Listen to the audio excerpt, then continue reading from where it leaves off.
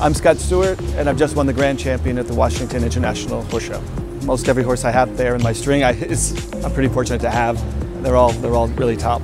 It's all the best riders and the best horses here, so I think it's, and super conditions. The footing was great, the course was wet and ice, so I think it was pretty high level. Yeah, Nottingham is a great horse. He's has such a good rhythm and just so smooth between the jumps, and he's just one of the best horses to ride, really.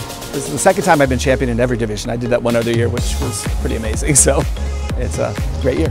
Yeah, I've competed here a lot of years, and it's always been one of my favorite horse shows, whether it was in the city or we went to Tryon last year, but I think it's been great here.